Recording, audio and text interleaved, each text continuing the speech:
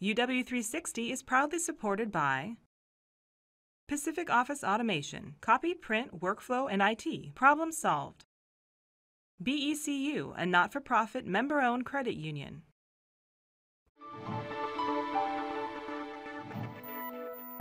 Puget Sound from above, a picture of serenity and quiet beauty. But under the surface, a different story.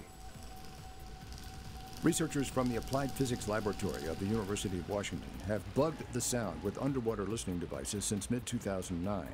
By all objective measures, Puget Sound is a noisy place, and this is due largely to the amount of vessel traffic in the area.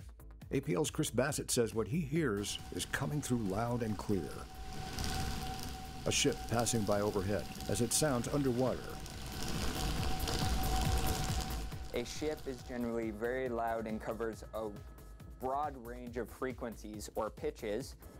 Chris Bassett says vessel traffic is the most significant noise source.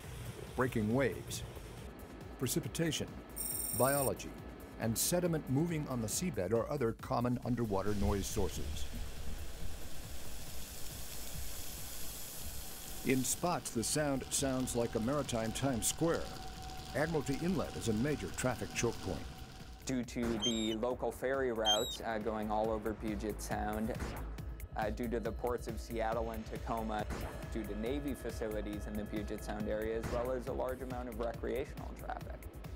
Chris Bassett's underwater listening project began as part of the Snohomish Public Utility Tidal Energy Project in Admiralty Inlet. Our basic listening tool is a standalone hydrophone, and by standalone, what I mean is this is a system that contains the power source, or the batteries, an internal data acquisition system and storage device, which is an SD card, and then a hydrophone, which is just the equivalent of an underwater microphone. And those are deployed on a mooring that goes on the seabed for 3-month deployments. We recover the tripod, put in new batteries, download the data, and replace them over and over again to build these long time series. The noise that humans cause in Puget Sound, we're interested in pulling out the patterns and just how significant the noise levels created by humans in Puget Sound are. Bassett is concerned that noise made by humans could be hard on marine life in the Sound.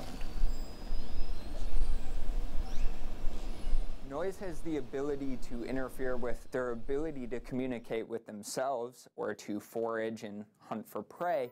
Essentially, all of the complex tasks that marine mammals perform, they perform with sound. So if we limit their ability to hear, we're limiting their ability to perform.